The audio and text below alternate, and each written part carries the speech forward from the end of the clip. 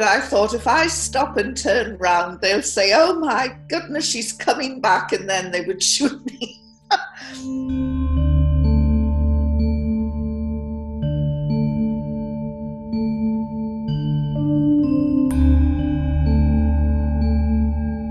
Afghanistan's Taliban regime says it will put the British journalist Yvonne Ridley on trial for entering the country illegally.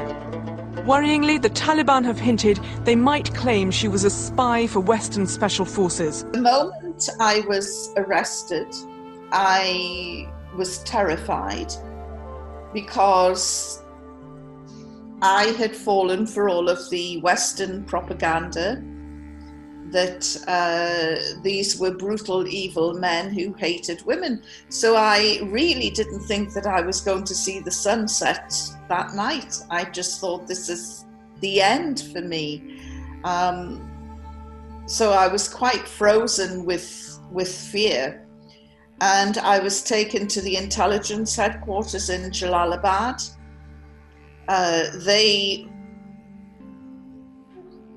Because of their limited knowledge, I mean, their knowledge of me was as limited as my knowledge of them in cultural terms. And they thought I was an American spy because they didn't recognize my accent. They thought it was, it's from the north of England, near the Scottish border. And I tried to tell them we don't all speak like the Queen.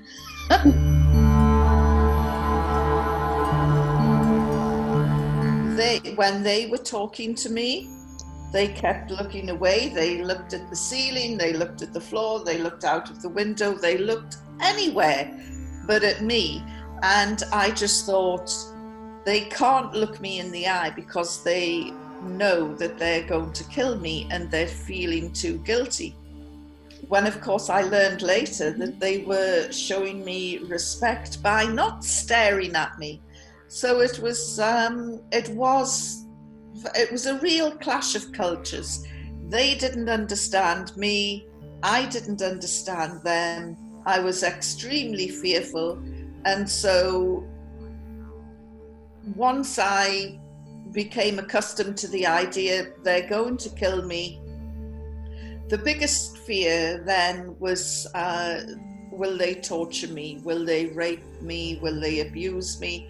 And so that was my next biggest fear. So I just thought, if I'm the prisoner from hell, they'll just take me outside and shoot me, and then that'll be the finish. It'll be over. And I'll go from being prisoner to being dead. And at least I'll miss out all the middle bits. And so that was my strategy.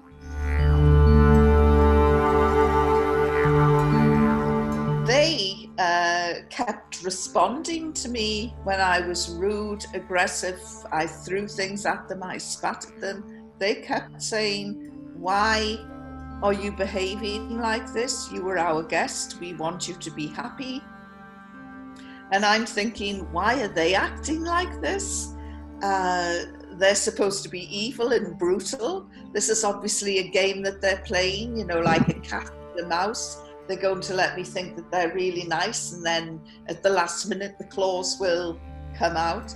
So throughout the whole experience, I don't think we came to one understanding with each other.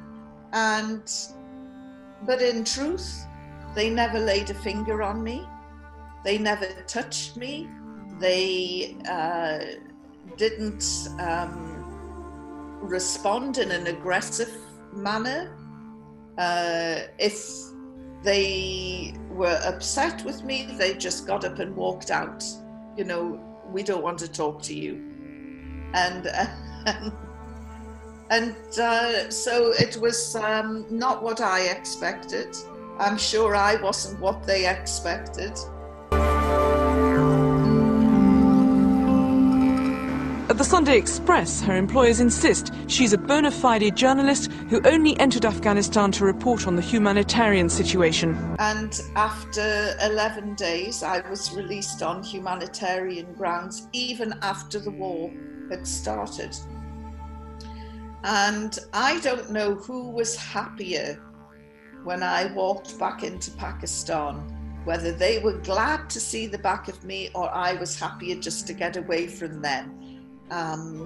But it was only on the point of my release, as I was walking towards the Pakistan journalists, that I started to think about my time in captivity. And the journalists were shouting, "How did the Taliban treat you?" And I'm walking towards my colleagues from the Pakistan media, and I thought, you know, these guys treated me with courtesy and respect. And then I thought, gosh, how did I treat them? And I thought, I nearly stopped and I nearly turned around to go back to say, look, I'm really sorry I was so rude.